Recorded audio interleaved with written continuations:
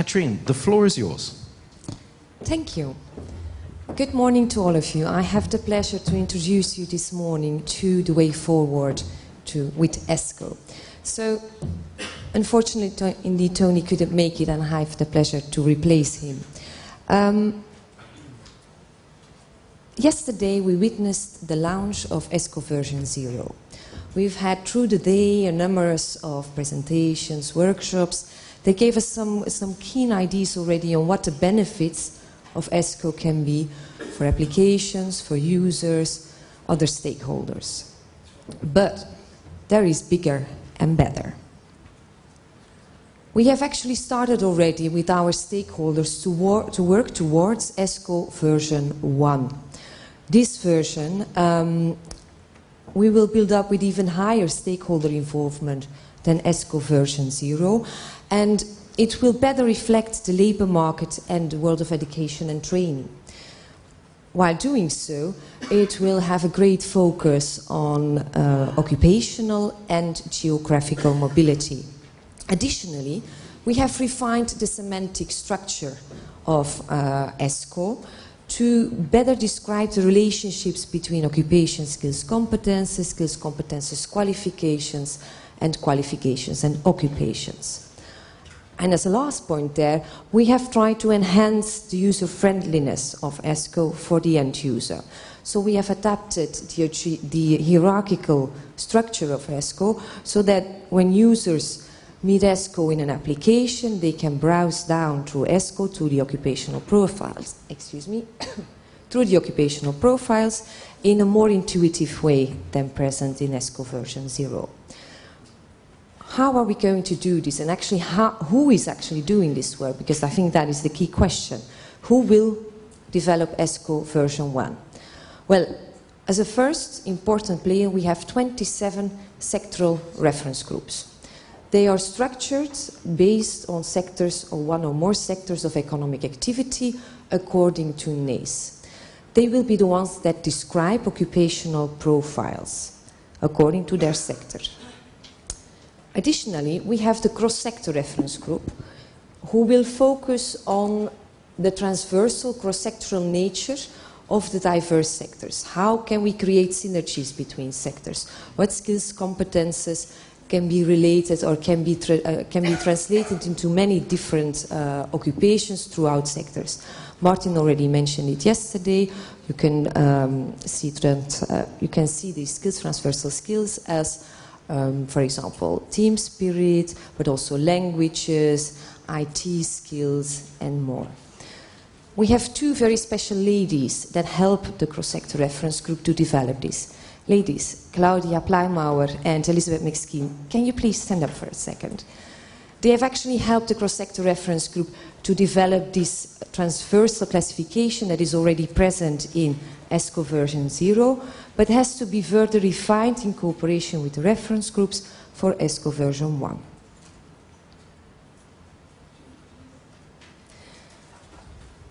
They don't do the work alone, of course. Someone has to coordinate and supervise and make sure everything happens in a very consistent way. And that's where the role of the maintenance committee comes in. So the maintenance committee has actually focused so far mainly on the development of the ESCO guidelines. What are these ESCO guidelines? Well, they are the ESCO Bible. And they contain a methodology for the development of ESCO version 1, but they also contain, and that's quite crucial, they will contain terminological guidelines. These guidelines will describe how terms should be formulated for ESCO, and they're currently under development. They will also be included in all 25 languages. When the work of the reference groups progress, the focus of the maintenance committee will shift from the ESCO guidelines towards quality assurance, follow up the work and the output delivered by reference groups, and ensure consistency. At the second step, in this quality assurance, when they have approved the work of the reference groups, they give green light and recommend publication by the ESCO board. Of course, ESCO version 1 is quite far ahead of us. We will not wait to publish until we're there. So we will release intermediate versions, which ESCO version 0 is now live. ESCO version 0.1 will be published approximately end of 2014.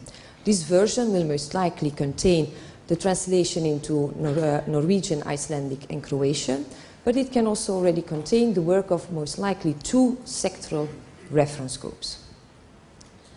And next version, version 0.2, will be published approximately around mid-2015, and more intermediate releases will follow until we reach ESCO version 1 in 2017. If we look at the task of a reference group, we can describe it as follows. A reference group describes the labor market reality for their sector in 2 occupational profiles. What is an occupational profile? An occupational profile consists of what you see here on the screen. An occupation, that's the first pillar. An occupation, it's essential and optional skills competences. They can be transversal or job specific, and relevant European or international qualifications. Why do I say European or international ones? Because the qualifications on national level are included via the EQF and are not directly part of ESCO. What is an additional thing you see in here is that reference groups will develop this second hierarchy to browse through the classification and through occupational profiles. And this will be the sectoral breakdown they deliver. So each reference group will describe its sector very structuredly, very intuitively, and this will serve as a second way to browse to ESCO, as I already said before. Developing occupational profiles for 27 reference groups, it's risky business. If we don't have a clearly described methodology, if we don't have a clearly described way to get there, we will get 27 entirely different outputs. That is why the maintenance committee has described a 5-step methodology in the ESCO guidelines. I have described the 5 steps here, and I will briefly read them out loud. So step 1 is the development of the sectoral breakdown and listing up of sources. Step 2 is development of the prototype. Then we have listing up of occupations, skills competences, and occupational profiles are completed in step 5. At this moment, we don't have detailed information on the 5-step methodology available on the ESCO portal. We have the information displayed here, information on the business cases, the booklet, general introduction on ESCO and more. More information about the ESCO guidelines, about the 5-step methodology will follow also on the portal. We currently have 11 reference groups, sectoral reference groups active. I've already displayed the first batch here. In October 2012, we had agriculture, forestry, fishery, and hospitality and tourism. They played a crucial role. They have been the co-founders, together with the maintenance committee, of the 5-step methodology. Based on their expertise and experience, we have then developed a 5-step methodology. They've been followed by health and social service activities, wholesale, retail, rental and leasing, textile, leather, apparel, footwear and more, veterinary activities, and then an additional 4 in April this year. So far we have 11 reference groups, and they represent together about 48% of labour market reality in Europe. We have 60 more reference groups still to be established to reach ESCO version 1. I have displayed a few already here. The entire list you can find in the ESCO leaflet you received yesterday in your welcome package. So it's quite interesting to see which reference groups will still be established. And if you have questions for more information, please don't hesitate to contact the ESCO secretariats. And that is my last slide, Martin. I've been talking about reference groups, about maintenance committee, but how can you still get involved if you are not yet involved? Well, there is 4 different ways to get involved. You can provide via the ESCO portal feedback on the releases, on the ESCO guidelines. You can choose to participate in one of the already existing or new reference groups. You can choose to participate via your professional network to the validation, adoption of the work of reference groups. And lastly, and that can maybe come from this conference, we might set up specialist subgroups to facilitate the adoption of ESCO.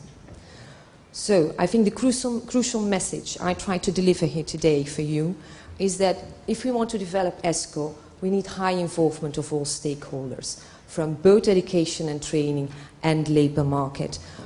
Only when we do that, we can well develop ESCO, get it adopted, and ensure that the benefits that have been expressed yesterday can be gained by a wide range of users. This will result in transparency on the labour market, more transparency, in further alignment between education and training and the world of work. And then lastly, very important, it will allow us to improve occupational and geographical mobility of workers. Thank you. Ladies and gentlemen.